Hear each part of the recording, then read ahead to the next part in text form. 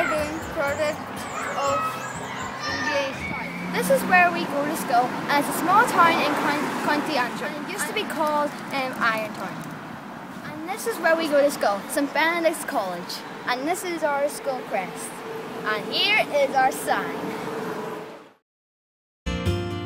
Randalstown is a historical town with many places of interest.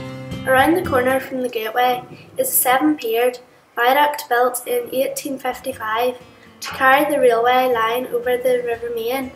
This has had a new bridge installed and a walk path created as part of the local healthy walking areas. The top of the 19th century Randalstown Viaduct and part of the railway track have been converted to a walkway and cycle path leading from the Station Road to New Street.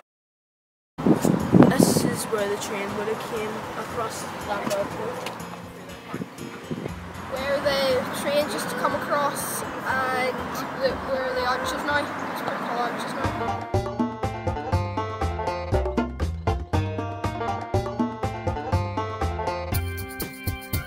In Archer, and this is the river main. It's the main river that flows into Loch Ness, and it's a very beautiful view. See?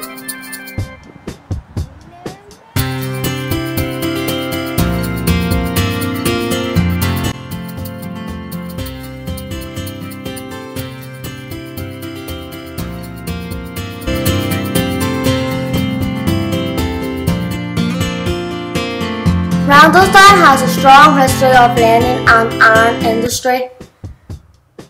The history is in the middle of the town and made from original turbine used to generate electricity for the town. An old linen mill chimney from the old bleach factory can be seen from most parts of the town. The Dormine old bleach factory closed down in 2002. Can you give us some information on Shane Castle? Did you know that Randalstown used to be called Irontown? Randalstown is a townland, small town in County Antrim. The settlement sprang up within the townland of Moor, meaning the Great Fort, analysed as Dromore. Randalstown was named after the 2nd Earl, the 1st Marquess of Antrim, and Randall MacDonagh, 1609 to 1683, and has strong links to the O'Neill family. Randalstown Library. This is one of the oldest buildings in the town.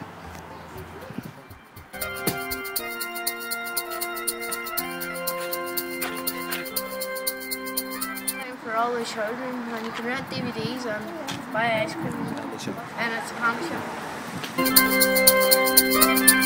Loads of slides and football court up at the very top where you can play football.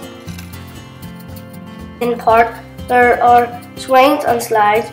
There are 2 sets, one for the small children and one for bigger kids. There is also a fence of football pitch with goals. There is a basketball court too. There is a shaky bridge to play on. There are 2 red seats that can make you dizzy when you swing around in them.